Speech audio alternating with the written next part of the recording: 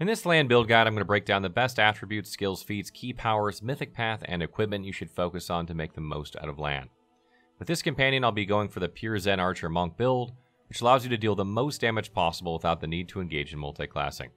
If you're looking for a ranged DPS build that can easily destroy enemies while having excellent armor class, then this beginner-friendly Lann Build Pathfinder Wrath of the Righteous guide is for you. Lann is not your typical monk since he's a much more effective ranged combatant. His build focuses on being stealthy at the start of an encounter to surprise enemies, closely followed by shooting arrows from his bow. Specifically at level 5, Lann gains key arrows that allows him to use his fists instead of arrows to deal massive damage. The higher the level and the bigger his size, the more potent Unarmed Strike becomes as compared to his weapons. Note that this Zen Archer Monk feature is automatically implemented in Pathfinder Wrath of the Righteous, which means that you won't be activating it prior to the start of an encounter. However, even if you use Unarmed Strike for damage, you still utilize your bow for attack, specifically the enhancement bonuses you get, and for the purposes of overcoming damage reduction. At level 1, you automatically receive these feats, proficiencies, and abilities. Hunter adds lore, nature, and perception to his skills, which we won't be enhancing further in this build. Additionally, you gain proficiency with short bows and long bows. Unarmed Strike increases the damage dealt with unarmed strikes as influenced by Lann's level and size. At level 20, you deal 2 to 20 damage as a medium-sized mongrel, which is much more potent versus any bow. Improved Unarmed Strike. Deal additional bludgeoning damage with unarmed attacks without provoking attacks of opportunity. Armor Class Bonus. Gains extra Wisdom bonus for your armor class and combat maneuver defense. At level 20, you receive a maximum of +5 bonus. Monk Proficiencies. Increases the number of weapons you become proficient with, such as light and heavy crossbows, short swords, and javelins, to name a few. Remember that you still don't get any armor or shield proficiency. Combat Reflexes. Raises the number of attacks of opportunity you make regardless of whether or not you're flat-footed, depending on your dexterity bonus. Perfect Strike. Allows you to make 2 attack rolls, similar to Advantage in D&D 5th edition. You'll take the higher result between them. Point Blank Shot. Receives +1 attack and damage rolls bonuses with ranged weapons up to 30 feet. Zen Archer Weapon Proficiency. Adds composite longbows and shortbows to your list of proficient weapons. Flurry of Blows. Provides you with additional attacks that utilize your highest base attack bonus every time. In order to activate Flurry of Blows, you'll have to use your full attack action in a single turn without moving. Note that you can only use your bow attack, so you can't switch to unarmed attacks to deal damage close up. If you kill your target, you still have remaining attacks left, and as long as you don't perform a move action, you'll be able to automatically use them on another enemy beside the creature you just eliminated. By the time you reach level 20, you'll be able to attack many times around thanks to your base attack bonus, Flurry of Blows, and Ki Power Extra Attack. As a result, you can kill several weak to average enemies in a single turn. This, together with dealing great unarmed strike damage, are the reasons to go pure for this Zen Archer Monk build, because you're able to guarantee the deadly damage you inflict from a distance. What's more is you end up having a very high armor class since both of your dexterity and wisdom modifiers apply to it, together with the armor class bonus you receive as a monk, which other ranged classes like rangers aren't capable of. Going back to Flurry of Blows, you also have the option to add your strength bonus to damage rolls as long as you equip a composite bow. All these things combined make Lann a machine gun archer who can attack more than one enemy a turn from the very beginning of the game, which is absolutely deadly.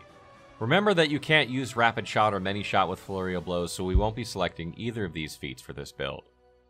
For this Lann build, starting at level 4 and every 4 levels, you'll be able to add 1 point to any of your attributes. With Lann, you have an ideal attribute spread, so all you have to do is enhance them further to deal the most amount of range damage with your unarmed strikes. At level 4, you'll want to add 1 to Wisdom, since starting at level 3, Lann uses his Wisdom modifier when attacking with his bow. And it's also added to his armor class, which makes it harder for enemies to hit him. With a headband of Inspired Wisdom +2, you should have 20 Wisdom with a +5 modifier. Next is Strength, which you can increase by 3 points total at level 8, 12, and 16 to deal great damage. Thanks to the racial bonus you get from being a mongrel as well as the Belt of Physical Flow +2, you'll end up having 22 Strength with a +6 modifier. Lastly, you should invest 1 point into Dexterity at level 20. Your Dexterity modifier improves armor class much like your Wisdom modifier. Similar to Wisdom, you ought to have 20 Dexterity with a +5 modifier. When it comes to skills, it's ideal to focus on Stealth, Mobility, and Athletics. Activating Stealth before approaching enemies allows him to surprise them. Surprise attacks are advantageous to your party because for 1 full round, each member is able to prepare for the fight, whether they intend to move closer to their targets in order to hit them in succeeding rounds, or to curse and damage them. During this time, since they've been caught unaware, they won't be able to perform any actions. Next is Mobility, which lets you cross bridges and gaps with ease. This means that your party is able to travel to unreachable places without suffering HP losses. Mobility is important especially at higher levels when you frequently have to pass by difficult terrain. Similarly, we have Athletics. It allows you to move boulders or heavy bookshelves to reveal hidden paths. All of these skills work well together due to your good strength and dexterity bonuses. From levels 3 to 20, you'll be able to choose 9 feats for Lann with 1 feat at every other level. You'll focus on dealing damage with your ranged unarmed strikes and Ki Powers. This powerful build lets you eliminate enemies efficiently thanks to the number of attacks you're able to execute in a single turn. Starting at level 3, you ought to take these important feats in the following order. Deadly Aim. Significantly boosts your range damage rolls, allowing you to inflict more damage for every attack you make. Starting at level 4 and onward, the bonuses you receive increases, thereby enhancing your damage. However, this doesn't come without a price. You also take an iterative penalty to your attack rolls, but it shouldn't be an issue since you're able to attack multiple times per turn, and your wisdom modifier is high. Improved Initiative. Get a +4 initiative bonus check to increase your chances of going first in combat. In the event that enemies do surprise you, you want to improve the chances of Lann attacking first and obliterating them. Clustered Shot. Significantly enhances your total damage. Clustered Shot lets you add all of the damage from each of your attacks you make before subtracting your target's damage resistance. Just make sure that you use your full attack. Stealthy. Increases mobility and stealth skill check bonuses. Hammer the Gap. Deal extra damage based on the number of successful hits you're able to inflict on the target. Note that the hits need to be consecutive for this damage to be powerful. Toughness. Increases your max HP. Crane Style. Gain +1 dodge bonus when you activate fighting defensively. Additionally, the penalty you receive for attack rolls decreases from -4 to -2. Crane Style is useful to improve your armor class in challenging situations such as boss fights. Critical Focus bolsters your chances of confirming your critical attack roll. Blinding Critical. Permanently blind your target on a critical hit. If the enemy succeeds their fortitude saving throw, they'll be temporarily dazzled instead. If you've noticed, I didn't include Snapshot in this list since you automatically get it at level 9. This feat lets you threaten when enemies are near you in order to execute attacks of opportunity when wielding a ranged weapon. As a Zen Archer Monk, you get 5 bonus feats which don't stack with your regular feats. The advantages of having them include gaining earlier access to some feats, as well as selecting extra ones that synergize very well with this build. For instance, Improved Precise Shot has a base attack bonus requirement of 11. We're able to get this much earlier even when our base attack bonus is 6.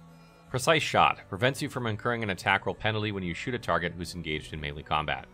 Improved Precise Shot. Ignore your missed chance against enemies that are partially concealed, like from the effects of blur or fog. Dodge. Gain +1 dodge bonus to your armor class. Improved Critical. Doubles your bow's threat range to improve the chances of pulling off critical hits. Combat Mobility. Receive dodge bonuses to armor class when you move in and out of any threatened area. Instead of spells, Zen Archer Monks have Ki Powers, which they can activate based on the number of Ki Pool points they have. These points are calculated as 1/2 of your monk level plus your wisdom modifier. From levels 4 to 20, you'll be able to select 8 Ki Powers. Note that the first 4 Ki Powers have to be in order. Barkskin. Receives an enhancement bonus to improve armor class. At level 12, you receive the +5 maximum bonus. Note that this doesn't stack with the Amulet of Natural Armor +3 since they essentially have the same bonus type. As such, it's best to take this Ki Power because it'll provide you with higher armor class. Wholeness of Body lets you heal yourself. Restoration. Dispel temporary ability damage while restoring ability score points lost as a result of that same damage. Diamond Soul. Gain spell resistance. You'll notice that these Ki Powers are related to either buffing up your defense or restoring you from damage.